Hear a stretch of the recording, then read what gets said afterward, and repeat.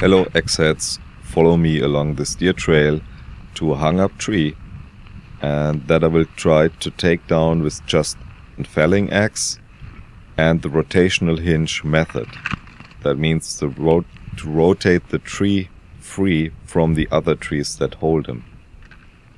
So that tree was brought down by wind and is leaning or resting against 2 or 3 other trees in the crowns with hooked in branches. So it's about 25 to 30 degrees leaning, and the trunk is not straight, as you can see, so there might be a chance that it starts rotating by itself. Here you see the root plate, it's lifted off the ground, and you see here the branches that hang it up, rotating possibly by itself in this direction. So first I remove the bark before chopping into the tree. This is always wise to do in bark that is thicker or additional has moss on it, because there's a lot of sand and debris trapped that will dullen your blade. So no matter if a tree is laying or standing, first remove the bark from an angle. It saves your blade.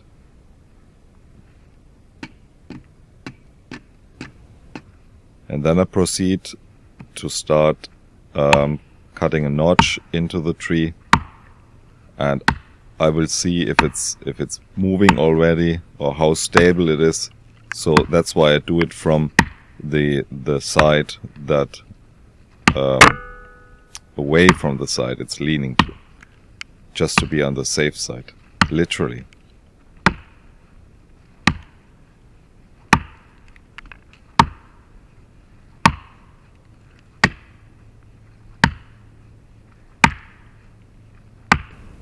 So I established now the tree is quite solid, so I can continue cutting another notch on one side and finally cut it all around. So it's a little bit like sharpening a pencil, but on the side it's leaning, I will do just a small notch. And here you can see that's a small notch on the side it's leaning towards.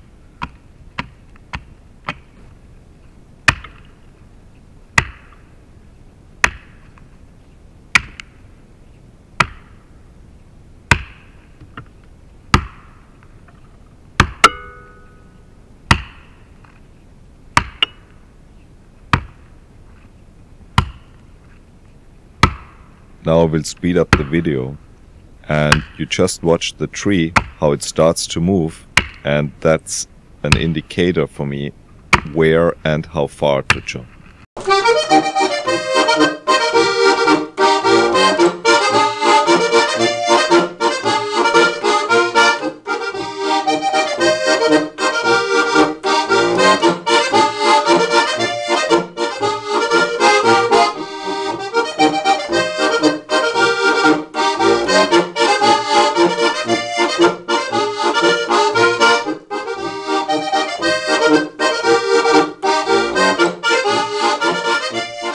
Now the diameter is about down to 1/3.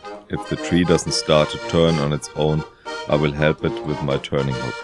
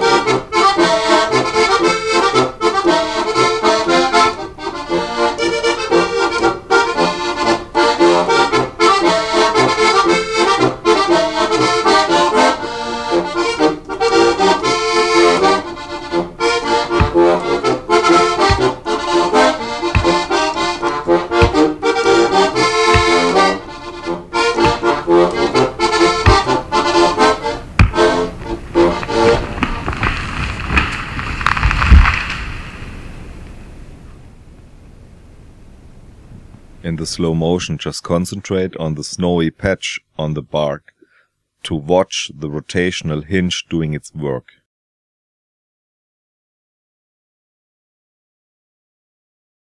So it's rotating forward until the tree comes loose. It stops rotating now and it's just falling. Now it hit another tree, rotating more, stopped, rotating backwards until it's down to the ground.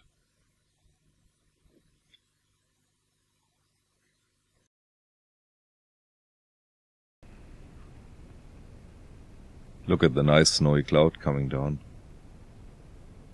Normally this is done with a chainsaw, a lot faster and safer, because you're less exposed and you're more alert to what the tree actually is doing.